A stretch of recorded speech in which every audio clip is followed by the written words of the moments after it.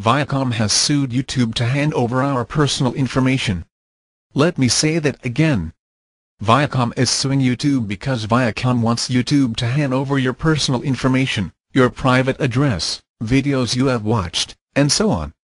To put it another way, a precedent is being set by which an organization can force another organization to hand over private information that you never agreed could be shared.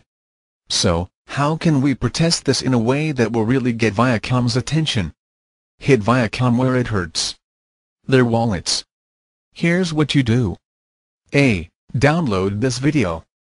B. Re-upload this video on either your own channel or a SOC account.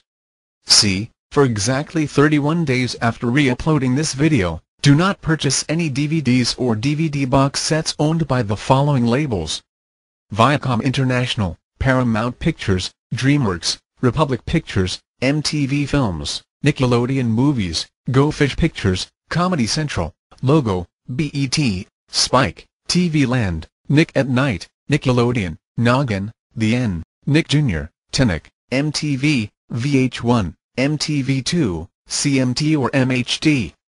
Theoretically, if this video spreads far enough and enough people do it, Viacom will notice a significant drop in DVD sales.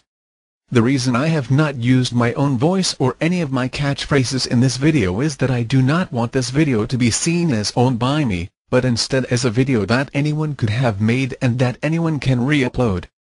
This of course is totally optional. Do it or don't.